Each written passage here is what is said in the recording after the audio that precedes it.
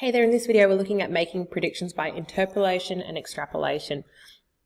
Again, this is a complex skill because there's a couple of things involved with this, but if you, it's probably one of the easier complex skills to master because you're just reading off a graph and you're doing substitution, two things that we have covered quite extensively here in this subject.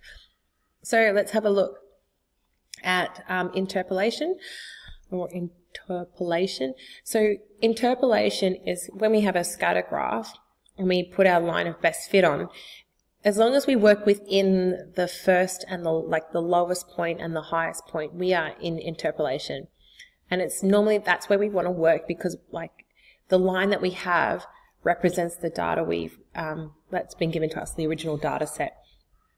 If we extrapolate, we can go below the last point or above the highest point, and that's when you make predictions outside of the graph. So here we go. If we have a look at this graph here, my thing has choked. Hopefully this is working. Oh, there we go. Okay, sorry. If you see this graph here, you can see that it's test scores of physics and mathematics.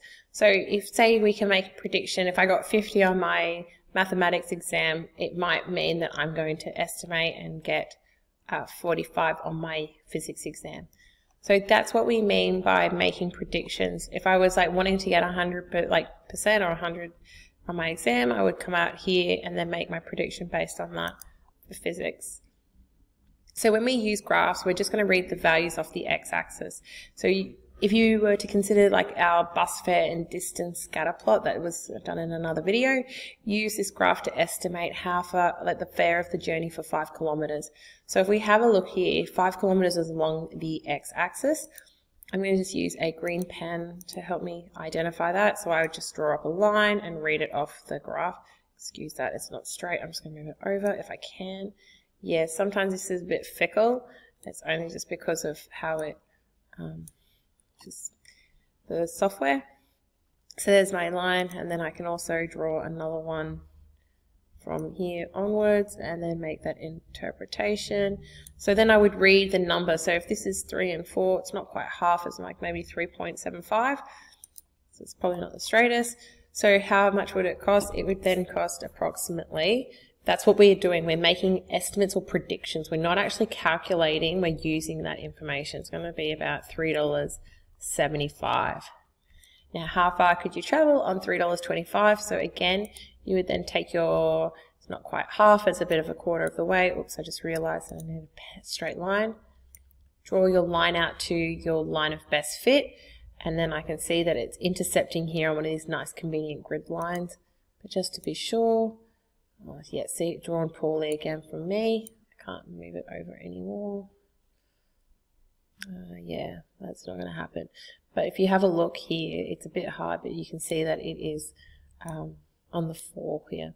So a $3.25 ride is going to probably get you about 4 kilometers. Ooh, that would help to write the number, wouldn't it? 4 kilometers. So that's how we do graphical interpretations using your line of best fit or interpolations. So here we go. Here's a line of best fit. It doesn't even have all the other stuff. Shows a running cost. Use that to estimate your annual cost if you drove at 1500. So reading the appropriate scale measurement off your axes and then following these questions here. So that's that one there. Pause the video, have a go. All right, cool.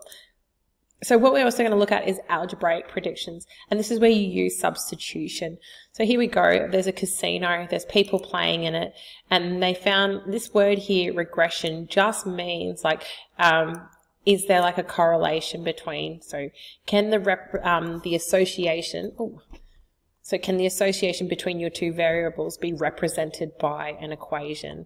So these equations that we have, these things here, if you have a look at the video interpreting bivariate data, there's certain parameters that, pardon me, that, sorry, that allude to them being linear. So that's why they have this equation. So in the case of substitution, it's asking you in this case, determine the prize number when people, the number of people, sorry, we're looking for n. So we're looking for this value here. when the prize money is this amount. So in that case, the prize money is going to be P, and it's going to be that value there. So to do A, you'd write your equation first, as we would normally do with anything algebra related, 220. Substitute the number that we know is in there. So I'm just going to highlight this P and this one N, like the purple and yellow colors, just so that you can see what we're looking for. So we're looking for the number of people, and the prize money was that amount. So remember, there is invisible maths. There is like a little multiplication symbol between these two items, between the number and the variable. The words are coming blank to me.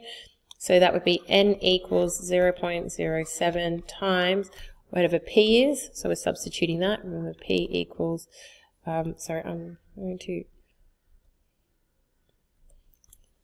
just put that up here. P equals 2,500, and I'll highlight that in yellow for you. Okay, times 2,500 plus the 220. And that, again, comes from there. And then equals, so doing a quick squeeze in your calculator.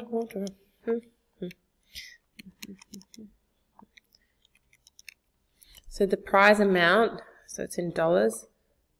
Oh, sorry. The number of people that need to play for the cash amount to be 2,500 needs to be 38,500 people.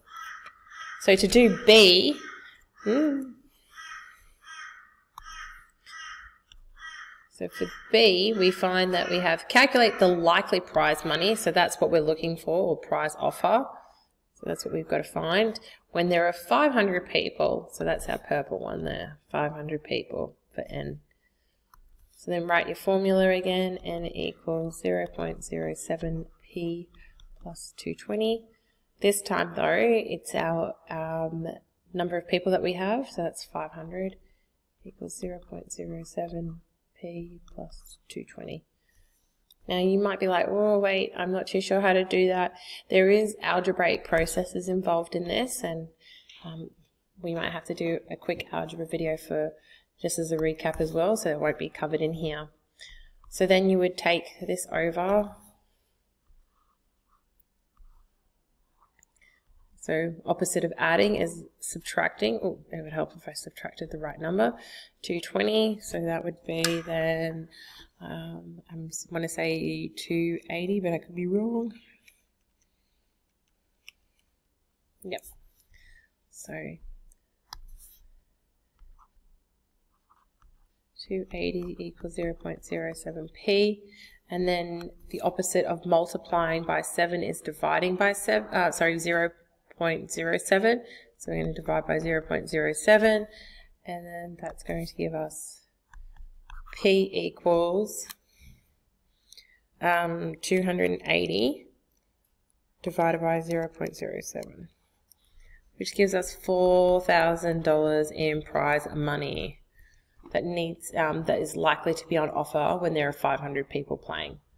So that's what you're essentially doing, is substituting the numbers in, like when one variable equals this, what will happen to the other variable, and then determining whether or not it's done so via algebra. And then when you do that, what you're essentially doing is like you're now making predictions with a mathematical model. So here we go, we've got some questions there for you from the book. So you would take this when F is dollars and D is the distance traveled. So here we go, if we just highlight the two variables for us, it makes it a lot easier to help substitute in. F is the fare, and it says determine the charge in the fare, determine the fare, and then a fare of $27, a fare of that. Whereas if we have D, which is the D is the distance traveled, distance of that, determine the distance. So what we can see is that the first two questions, determine the fare, these ones are going to be like the first lot from the video. So A and B would be like these guys, A and B, and C and D would be like this, where you bring one value over from the other to solve for the value of P. Okay, so there you go. That's the first one kind of helpfully annotated for you. And then pausing that, you've got the second and third there for you. Thanks a lot. Have a good one. Bye.